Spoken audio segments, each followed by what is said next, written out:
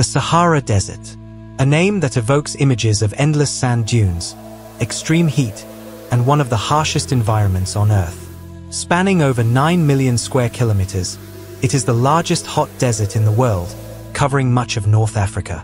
For centuries, the Sahara has been considered inhospitable to most forms of life, a place where survival is a daily battle against nature's extremes. But recent findings have challenged this long-standing image. In certain parts of this vast desert, patches of greenery, forests, even, are appearing. How is this happening? And what does it mean for the future of one of the planet's most unforgiving landscapes? To understand why forests are emerging in the Sahara, we need to examine a mix of natural processes, human activity, and climatic changes. The surprising rise of vegetation in such an arid region is not a miracle. It is a result of measurable, observable phenomena. First, let's consider the Sahara's climate history. The region has not always been a desert. About 6,000 to 8,000 years ago, during a period known as the African Humid Period, the Sahara was a lush and fertile landscape, vastly different from the arid expanse we see today. This era was marked by a significant increase in rainfall, driven by shifts in the Earth's orbital patterns that enhanced monsoon activity across northern Africa. During this time, the Sahara was dotted with rivers, lakes, and wetlands, creating a thriving ecosystem that supported a diverse array of plant and animal life. Studies of ancient lake beds, such as those found at the site of Lake Megachad, reveal that this body of water was once one of the largest freshwater lakes in the world, covering an area larger than modern-day Germany. Similarly, the presence of now-dry river channels, such as the Tamanrasset River system, indicates that extensive waterways once flowed through the region. Archaeological evidence reveals that early human civilizations flourished in this verdant environment.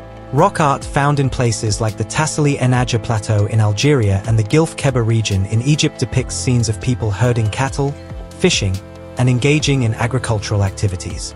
These findings suggest that the Sahara was home to thriving communities that relied on its rich natural resources for their livelihoods.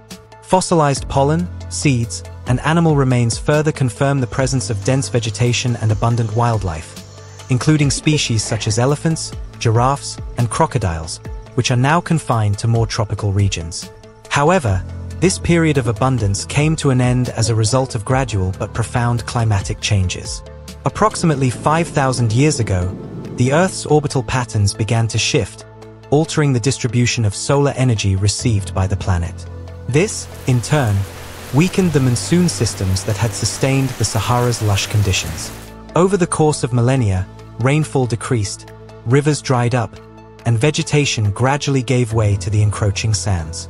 The transition from a fertile savanna to a desert was not abrupt but rather a slow and uneven process, with pockets of vegetation persisting in some areas longer than others. By around 3,000 years ago, the Sahara had largely taken on its current arid form. This transformation forced human populations to migrate in search of more hospitable environments, contributing to the spread of agricultural practices and the development of complex societies along the Nile River and other regions. Despite this dramatic shift, the Sahara's history as a once green landscape underscores the dynamic nature of Earth's climate systems. It serves as a powerful reminder that the Sahara's environment is not static but rather highly responsive to changes in atmospheric conditions and solar radiation. These historical variations also highlight the potential for future changes in the region, depending on the interplay of natural climate cycles and human-induced factors. In recent decades, researchers have identified a curious phenomenon: an increase in vegetation in some areas of the Sahara. Satellite data from NASA and other agencies shows that parts of the southern Sahara, particularly in the Sahel region, are experiencing what is known as greening. The Sahel, a semi-arid transition zone between the Sahara Desert and the savannas to the south, has seen a notable increase in plant cover over the past 40 years. This greening is largely attributed to changes in rainfall patterns. Studies reveal that since the 1980s, there has been a modest but significant increase in precipitation in parts of the Sahel and the Sahara's southern edges. While the region still experiences periodic droughts, the overall trend has brought slightly more rain, enough to support vegetation growth in areas that were previously barren. Human activity has also played a critical role. In countries like Niger, Mali, and Burkina Faso, local communities have adopted innovative farming and land management practices to combat desertification. One notable example is farmer-managed natural regeneration, or FMNR, which encourages the growth of native trees and shrubs on degraded farmland. This practice has led to the restoration of millions of hectares of land, creating green oases where there was once bare soil. The results of these efforts are remarkable. In Niger alone, an estimated 200 million trees have been regrown through FMNR and other initiatives. These trees provide not only ecological benefits, such as soil stabilization and carbon sequestration, but also economic benefits. Local communities harvest firewood, fruits, and fodder from these trees, supporting their livelihoods. The rise of forests in the Sahara is also influenced by broader environmental factors. For example, increased atmospheric carbon dioxide levels have been linked to improved plant growth in arid regions.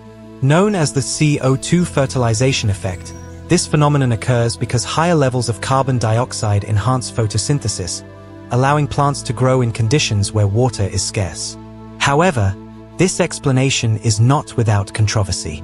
Some scientists argue that the benefits of CO2 fertilization are overstated and that other factors, such as soil degradation and water scarcity, limit the potential for widespread vegetation in the Sahara. The role of climate change in the greening of the Sahara is also complex. While some models suggest that rising global temperatures could increase rainfall in parts of the Sahara, others warn that climate change could exacerbate desertification in other areas. Predicting the future of the Sahara's vegetation is an ongoing challenge, requiring careful analysis of local and global factors. Another key factor is international efforts to combat desertification. One of the most ambitious projects in this regard is the African Union's Great Green Wall Initiative. Launched in 2007, this project aims to create a 15-kilometer wide belt of trees stretching across the Sahel, from Senegal in the west to Djibouti in the east.